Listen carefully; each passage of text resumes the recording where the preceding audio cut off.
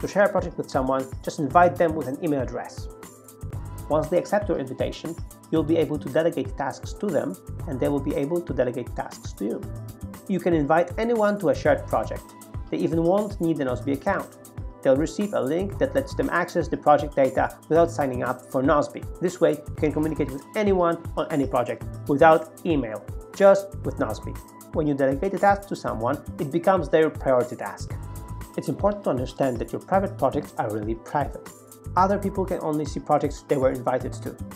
On your project list, the shared projects have an icon depicting a person. When someone adds a comment to a task you're working on, this comment shows up in the New Comments section. Speaking of comments, in Nozbe you can comment with not only text, and we use Markdown for comments, but also with images, short checklists, and URLs, as well as Evernote notes, Box, and Dropbox files.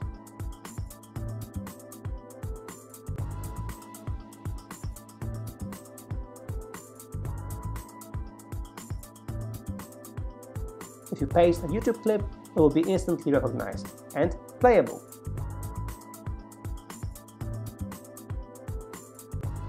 If you're using Evernote, just connect with your Evernote account. Later, you can add an Evernote note easily. You can see your most recent Evernote notes, or you can search your entire Evernote account to find the note you need. Then just choose it and confirm. Easy.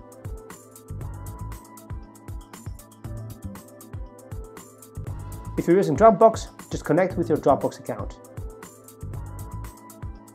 Later you can browse your Dropbox file system to find the file you need.